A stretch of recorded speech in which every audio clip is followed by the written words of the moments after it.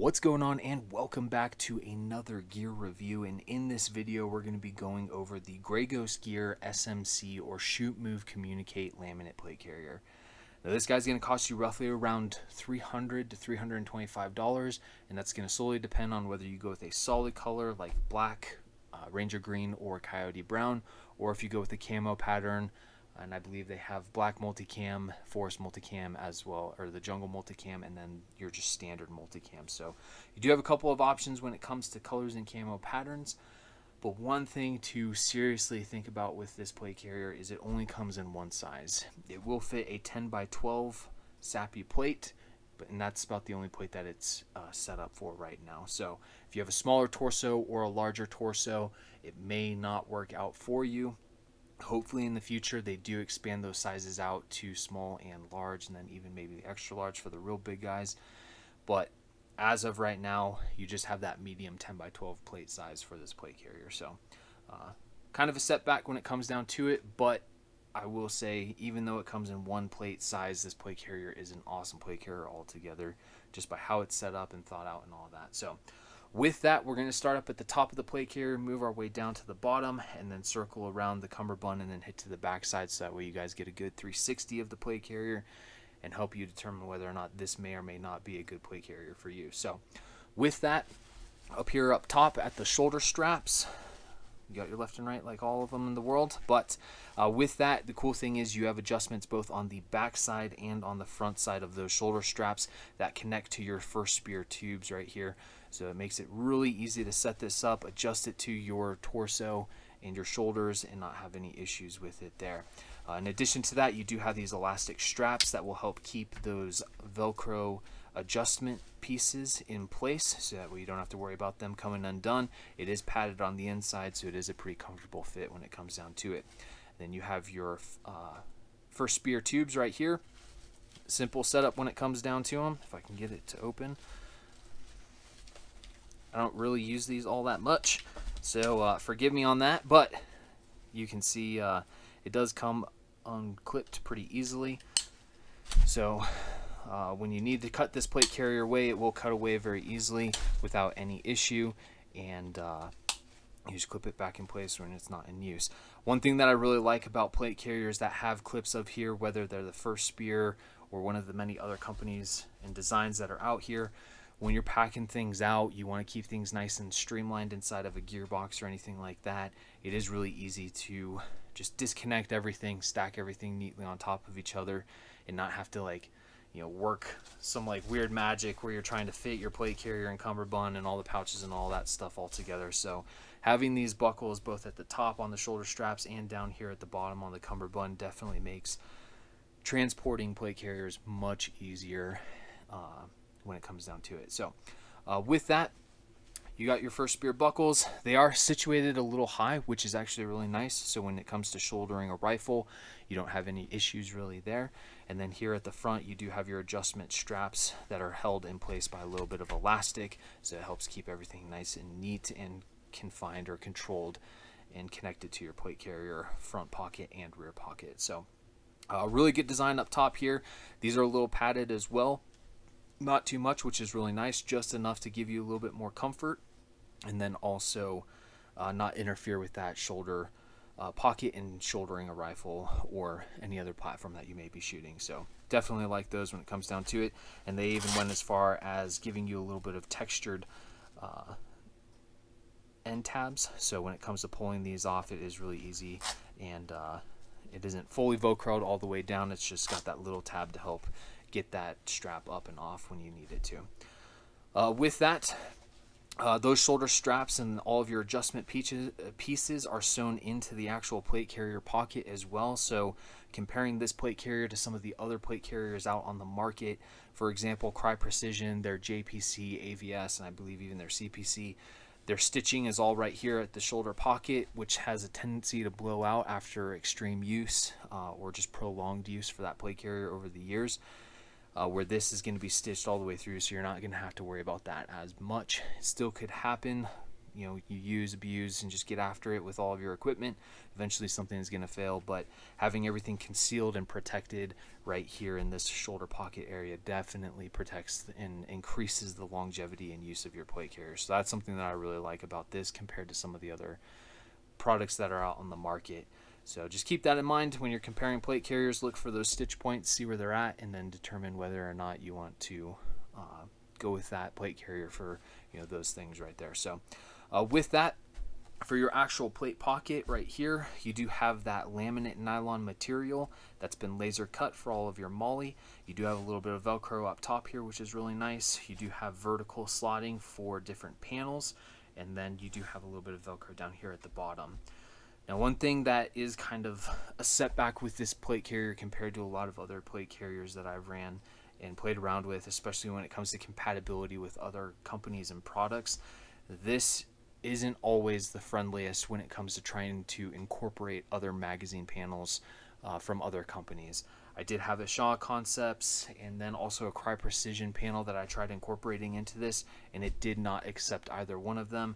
The magazine panels either sat a little too high and or a little too low on the bottom of the plate carrier, and it definitely kind of threw things off a little bit. So with that, when it comes to this specific plate carrier, I would recommend you go one of two routes.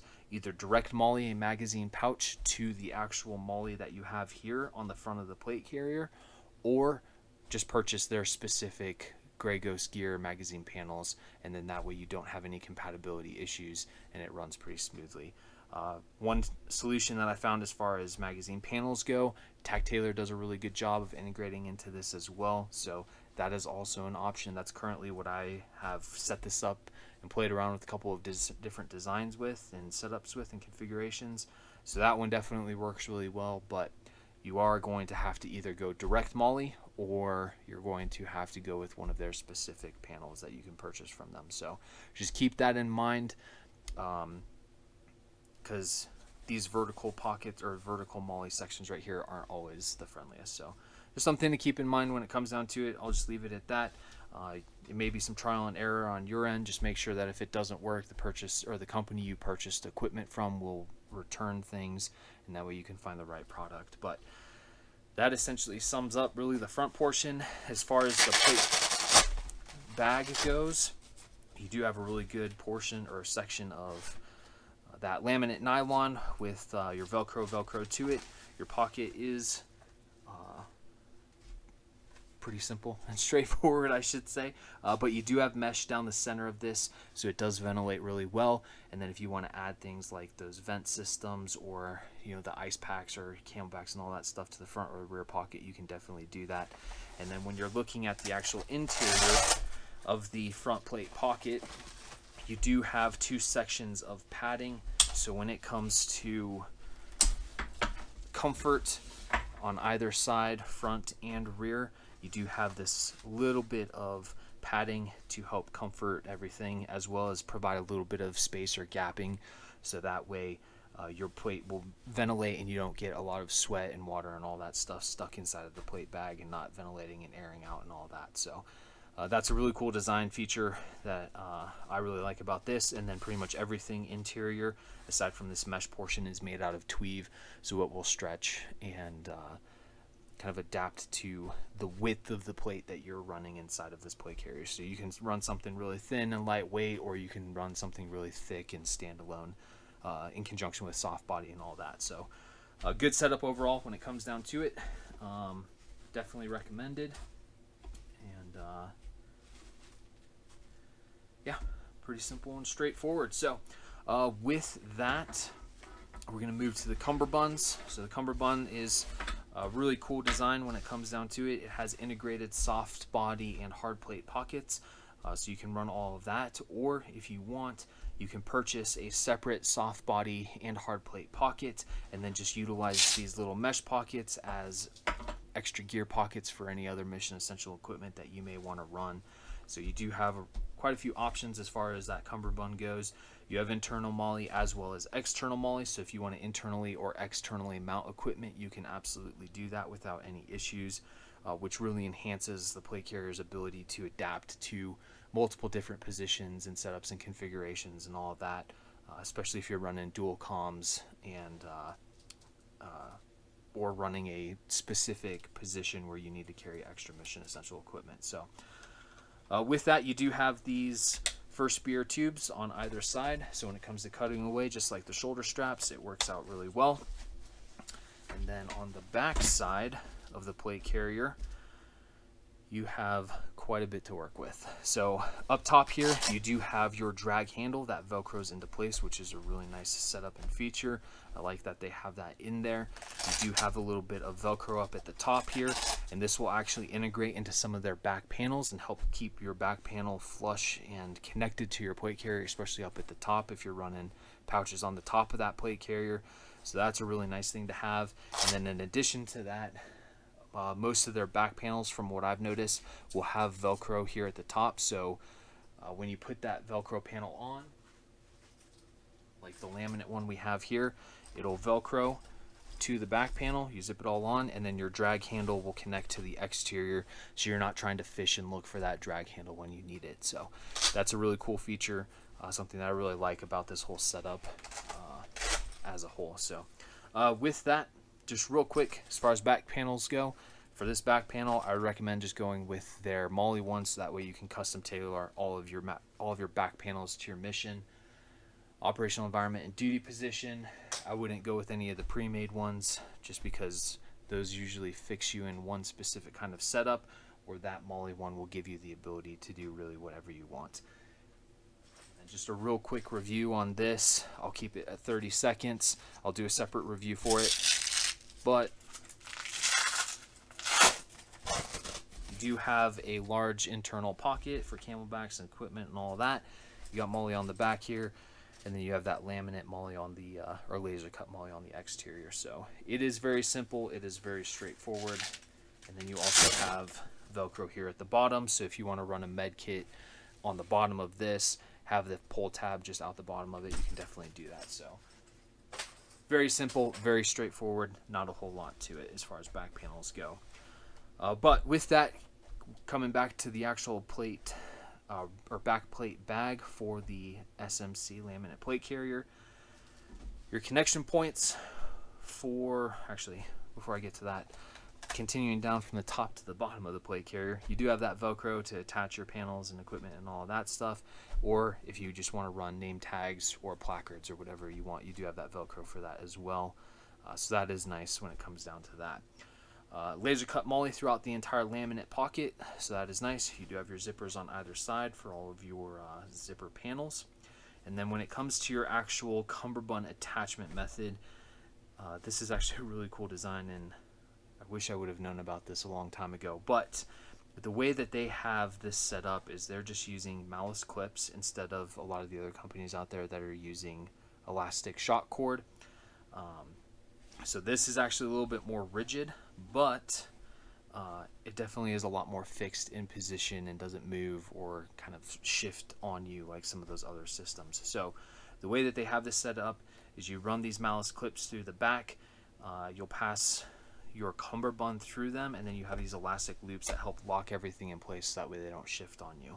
And then you just pass your running end back through, so back side or left side first, and then right side on top of it, and then you'll just pass those malice straps through the entire thing, lock them into place, and then that will protect and keep that stuff locked in. So just to kind of give you just a brief idea of what it looks like,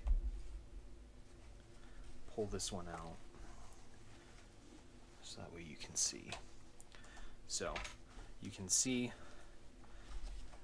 the top portion of the malice section is on your right side cummerbund, and then your bottom portion or the base or the back portion is on your left side. So top is right, bottom is left. So when you pull this all the way out, like so,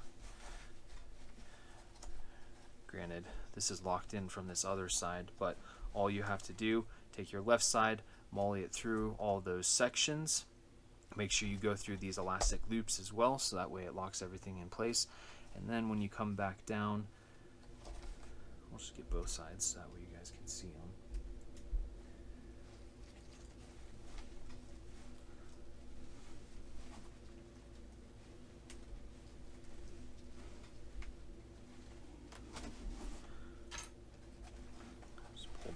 these out.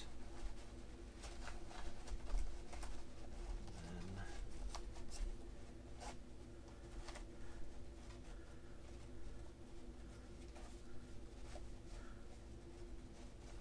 just make sure you mark them. So just one thing to keep in mind, a chalk pen is really nice where you can just kind of briefly abrade your nylon strap, so that way it just changes the kind of direction of it. But I'll pull just this one out. So all of your straps will go all the way through. So as you can see, just pull it out.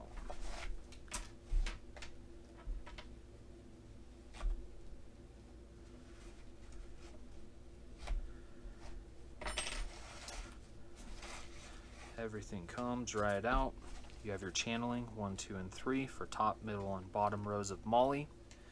And then all you're gonna do is pass that through that channel.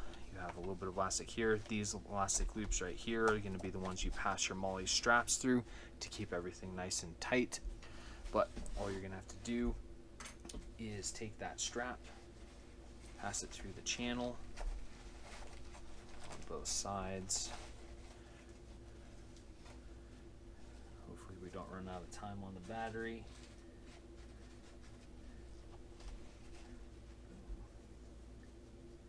1, 2, and 3.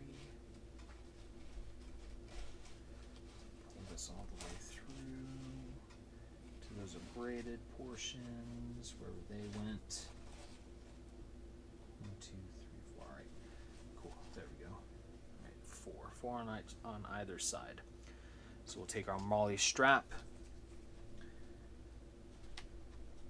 through the bottom, through the elastic loop, through the middle section, through that elastic loop again, and then through the top section. And put one short down here.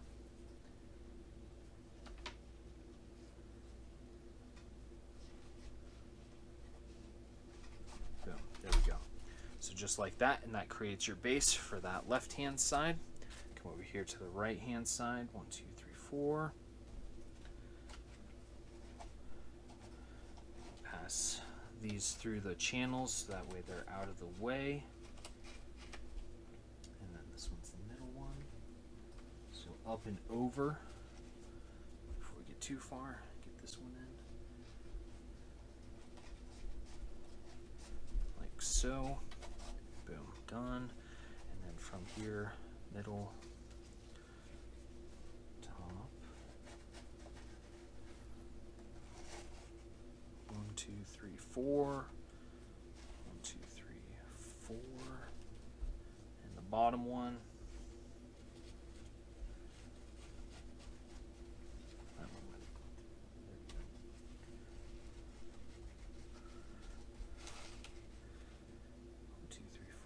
There we go. And then just through the top section like so.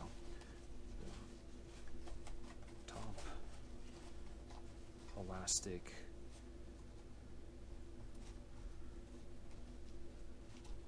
middle, elastic, and then the bottom. And then just push it all the way through, lock it into place. Like so. Same on the other side. Top, elastic loop. Make sure you don't accidentally go back through that middle one on the bottom for that left hand cummerbund.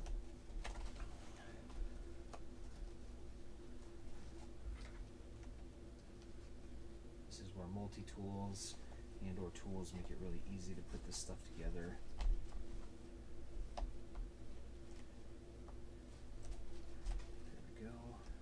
Middle one through that bottom elastic loop, tries to pass through there again, and then through that bottom section.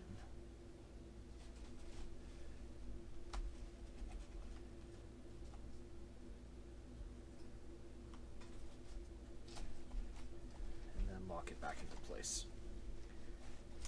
And then from there, just take your excess, push it through.